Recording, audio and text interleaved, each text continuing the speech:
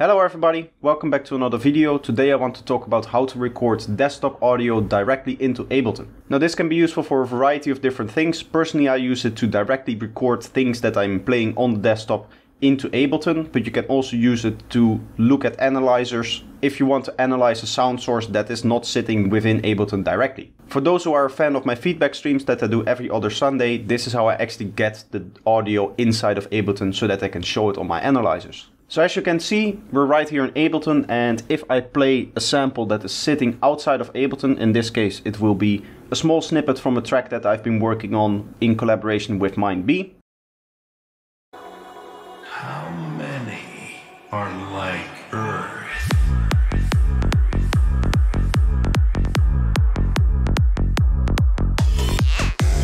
You can see that I was able to record the sample directly into Ableton, and I can also use it to show analyzers.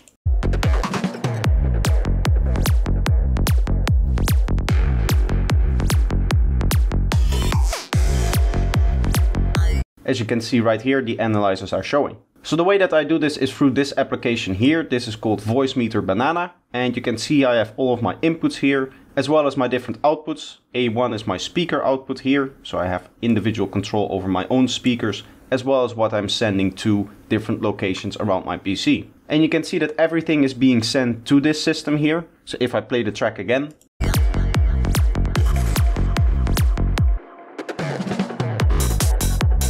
you can see that the track is playing into this track here. This is a virtual input, so you can send audio to it, and then it's going into my speaker track, which is again A1, as well as in both virtual tracks. Now the virtual tracks are really handy for me when I'm doing things like live streaming, as well as when I'm having lessons with my students, because then I can send the voice as well as Ableton audio and any other audio that I need in one channel already summed through the microphone. So the inputs that I have are my microphone here. You can see when I'm speaking that this volume actually goes up. I have a virtual cable in here, which is both an output and an input linked together. And then we have another microphone here, which is capturing the front panel of my PC, in which I have clocked in my laptop. For the virtual inputs, this one is serving only purely for my Ableton. So if I play this, Like Earth.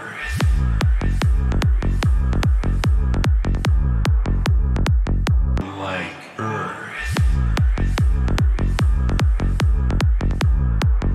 you could see that it was going into this track here. Unfortunately, I have to switch back and forth and cut out the section in between in the edit, because if I start or stop playing it, I obviously have to be in focus of Ableton itself. This second virtual input is controlling everything else that is happening on the desktop, which means that I have separate control over where I route my Ableton audio to, as well as all other audio sources that are present on my PC. So this means that within Ableton itself, if I go into my audio settings, you can see that I have Voicemeeter output and Voicemeeter input set as my input and my output device. Now this might look a little bit strange because the input is set to output and the output is set to input, but you have to look at it from the perspective of Voicemeeter itself. The input into Ableton is the output from Voicemeeter. So that is regarding this track right here, which is what's happening inside of Ableton. As you can see here, B1 is inside of Ableton and all of my other desktop audio sources as well. The microphone itself is excluded, so that means that my microphone is not being picked up by Ableton. With regards to the input, this input selection right here makes sure that it goes into the desired track that I wanted to.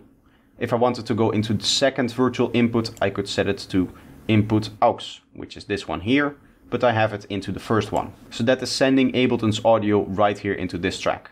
Now this does mean that there's a small problem of loopback. We're sending out Ableton audio and it also gets sent back into the input itself.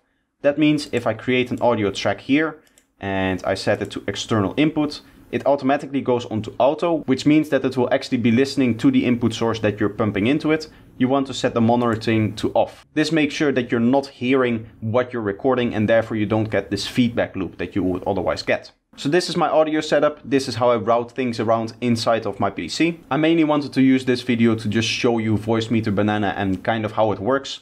I know it looks a little bit complex, but you get used to this. This is a very intuitive program with all of the routing setups and all of the different tracks. And if you need to access more settings or properties, you can see that you have auxiliary input here and Voicemeeter input here, as well as the outputs that are sitting right here in the recording section.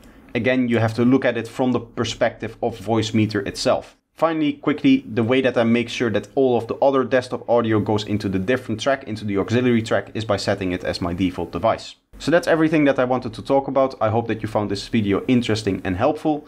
If you did, let me know by leaving a like, that way I know that you guys enjoyed it. Now if you're new here and you want to see more of what I do, more of the tutorials that I make, then make sure that you're subscribed. You can also turn on bell notifications to get notified by YouTube whenever I upload something. But that's going to be it. I hope you enjoyed and I hope to see you in the next one. Bye bye.